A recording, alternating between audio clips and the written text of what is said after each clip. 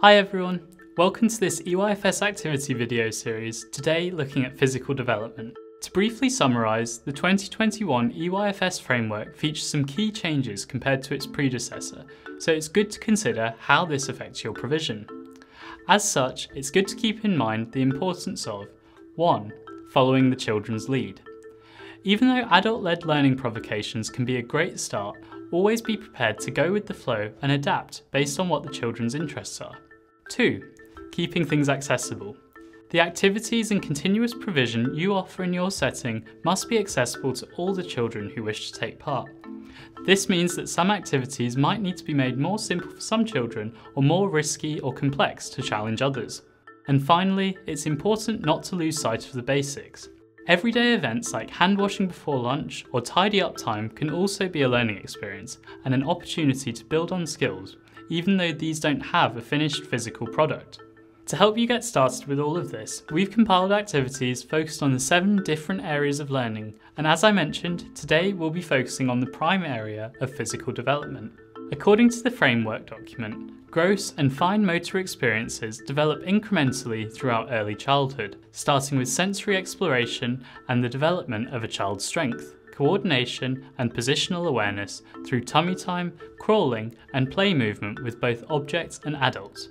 By creating games and providing opportunities for play, both indoors and outdoors, adults can support children to develop their core strength, stability, balance, spatial awareness, coordination and agility. Within this area of learning, the early learning goals for when children reach the end of reception focus on gross motor skills and fine motor skills.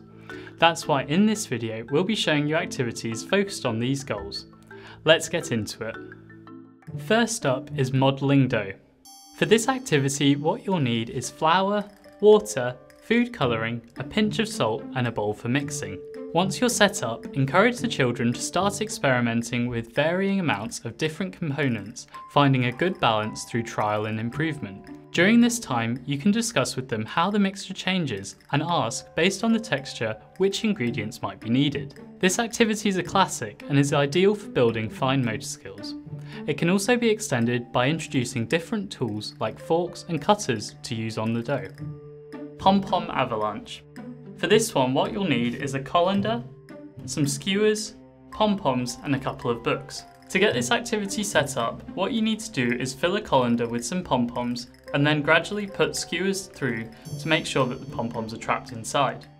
Once you've done this, you can then turn it over to be upside down and put it on top of 2 books so it's raised above the table. Then the children can come in and need to take it in turns to try and remove skewers without any of the pom-poms falling to the ground. So this activity helps with children's turn-taking, social interaction and attention. And you can also ask the children what colour the pom-poms are as they fall to the ground to help them with their colour recognition and vocabulary. And finally, obstacle courses. This one's obviously a bit too tricky for me to demonstrate here in the studio, but this is a fun and challenging way for the children to build their gross motor skills, and there's lots of different ways you can go about it. Setting up and completing obstacle courses also ties in nicely with the concept of risky play, which helps children to build confidence and push their boundaries, both in play but also more broadly. To expand on this, we have a couple of great articles on the family blog about risky play and adventure playgrounds, which I've linked to down below. Well, that's a wrap.